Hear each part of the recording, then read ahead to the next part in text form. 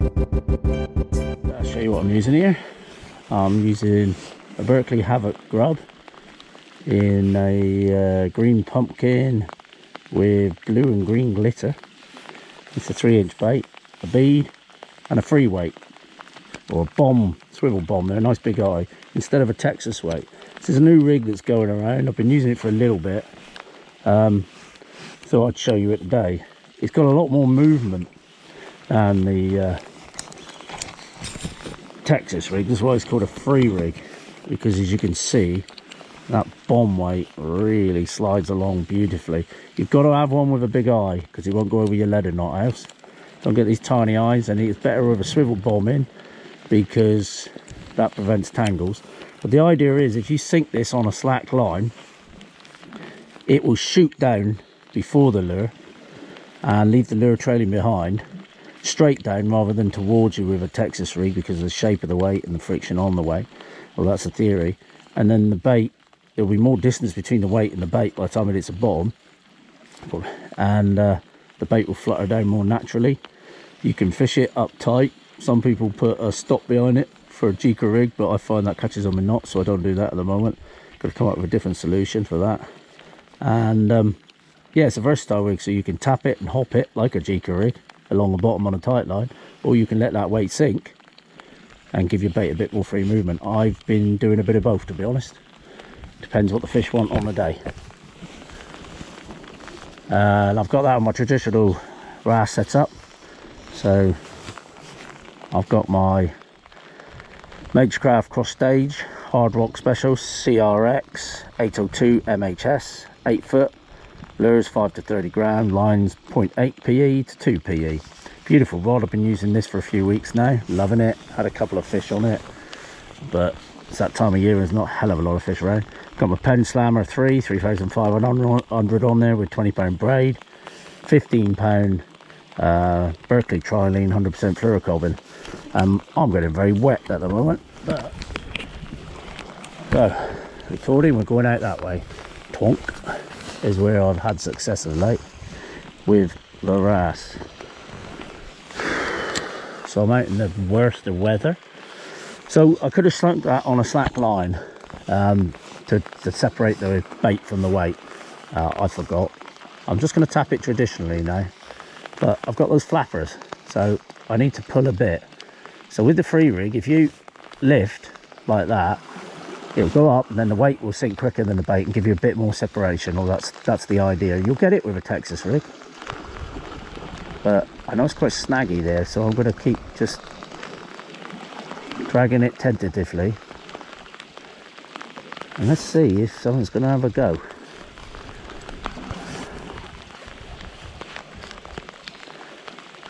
Good little baits, these Havoc grubs.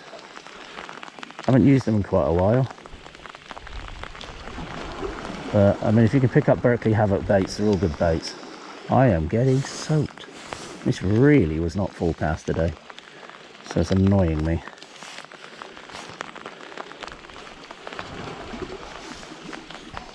Come on, fish. We'll cycle through a few baits. These wrasse here. Not a ton of fish right where I am. There's more around further, but I can't get to that because we've got wet rocks. I'm on my own and the tide's a bit high to do it.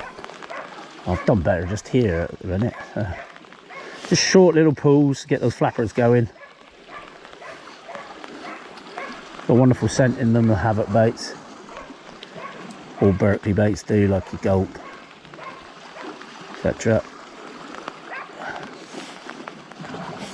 I find I have a lot more feel with the oh, there's a thump. That was a bite there then with the free weight. Come on, didn't feel like a big fish, but it's definitely a fish. Come on, have it. One thump.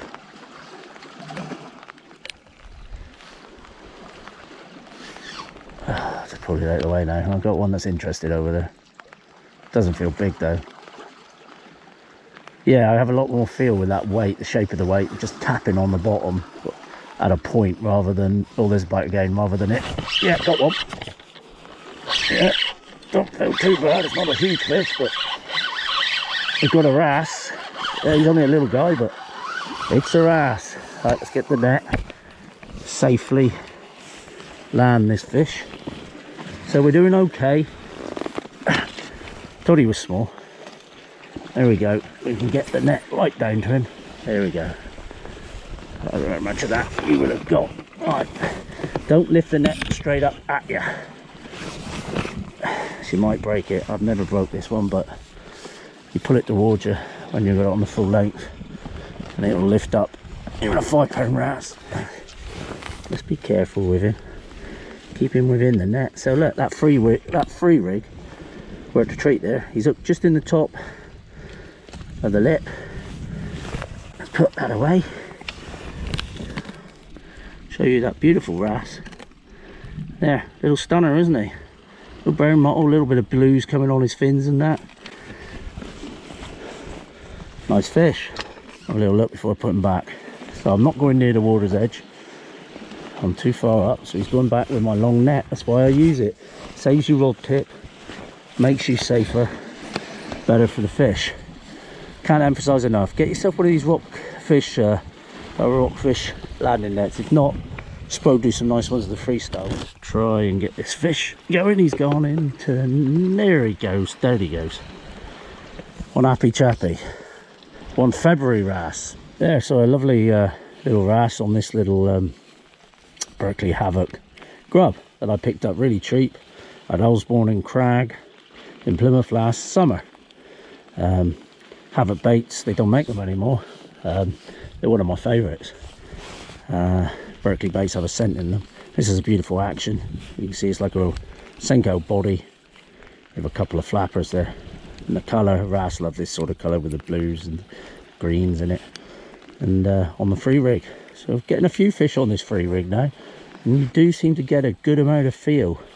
And I thought it would suit this sort of bait because I'd get a bit of separation.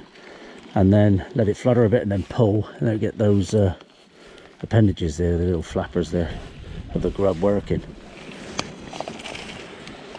Alright, I'm going to go with a 2 gram or thereabouts chub, I think, for my first rig. Yeah, if you haven't seen that before, the handy little weight storage box, you put a few hooks in and rings and different weights and beads. Great little things. Push a button, pops up, waterproof seal. Only just got this, trying it out. If you're into tungsten, you can get it fully loaded from a chap called Dan Sales. It's 9.7 tungsten, I think it is. I've filled it with lead here because we're sea fishing and I'm not going to use a tungsten in the sea. It's a bit too expensive for me, but if you do your perch fishing and that, great little thing. Ninja 2500 LT on a Major Craft Sao Paulo aging game SPX T702 AJI tubular wobble, 7 foot, lures between 0.6 and 10 grams, so quite a good range there. That's why I picked this rod. And line rates 1 to 5 pound, braid's a bit different, 0.1 to 0.6 PE. This is a little bit over that, but it feels good in the rod anyway. It gives me a bit of security in case I hook something reasonable. Oh, I got a little bit of power iso and red, sort of ragworm there. Rig chill on the cheb. Same as before, go back through the same ground. How long that's going to stay on there, I don't know.